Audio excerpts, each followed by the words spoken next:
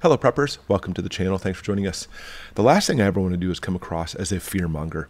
I often, if not always, put information out that's practical things you can do to try to stave off any type of problems that may come our way. But occasionally something comes across the news or some type of event that may or probably may happen that can be cataclysmic, and we have to address this. We can't bury our heads in the sand. So let's jump into this article and look to see what might be coming. From PowerMag.com, for people who work in the industry of power generation, their experts say 90% of the U.S. population could die if a pulse event hits the power grid. Pulse events include a large electromagnetic pulse, an EMP, or a geomagnetic disturbance. In case you didn't know, which you probably did, an EMP is a pulse generated from a nuclear detonation. However, we can actually make them now without a nuclear detonation. That's scary enough. And a geomagnetic disturbance is like a Carrington event or a coronal mass ejection coming from the sun. And if that's not scary enough, there is a 100% certainty this will happen sometime in the future. And as many as 9 out of 10 people in the U.S. could die. And there are essentially two estimates on how many people could die from hunger, starvation, lack of water, social disruption. Oh yeah. One estimate is that within a year or so, 2/3 of the U.S. population would die. The other estimate says that within a year or so, 90% of the U.S. population would die. We are talking about total devastation. We're not talking about just a regular catastrophe. No, we're not looking at your run-of-the-mill catastrophe. It's funny how they word that. But let me put it this way.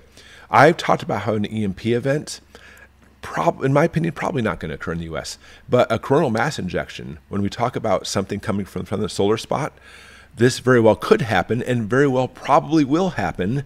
It's just a matter of when. But understand, keep this in mind as we go through the rest of the article, that we're actually heading into a solar maximum 2024, 2025. And if it's going to happen, it's likely going to occur in the next couple years. And the key for the geomagnetic disturbance, they are naturally occurring solar magnetic disturbances that disrupt the Earth's magnetic field, which in turn can induce currents on the electric grid that may simultaneously damage or destroy key transformers over a large geographic area. And I'll say briefly, understand that anything connected to those power grids, including your house, could easily have a massive current coming in causing fires. This is what happened in the past. And the largest event ever recorded, called the Carrington event, occurred in 1859. This was during the pre-electric era. During that time, there were only long telegraph wires. There was no grid to bring down, no pipelines, but even then it played havoc on the telegraph wires, burned up some telegraph offices, and understand today it would be much, much worse. It would be a collapse of society. In 1989 in Quebec, the grid collapsed in 93 seconds. There were 6 million customers without power for 10 hours. It was $1 to $2 billion in damage. And get this, it was only 1/10 the size of the 1921 event. Could you imagine what would that be like today if we got that Carrington event on our society now? And that's why they're looking at 90% of America would die. Again, the starvation and hunger, that's one thing we look at as far as preppers go, but the social unrest because of this. You've seen what it's like in cities, by the way, when they have a blackout for just 3 days. It's chaos. Could you imagine that across the entire country for years? People tend to think of it as science fiction. However, you know what? They don't want to think about it or worry about it because it's simply too terrible.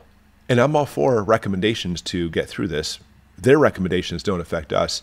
They could actually train and equip operators to try to shut down the grid if it happens. They could have neutral current blocking devices trying to stop it, and have a system to actually alert the grid operators in case this comes about.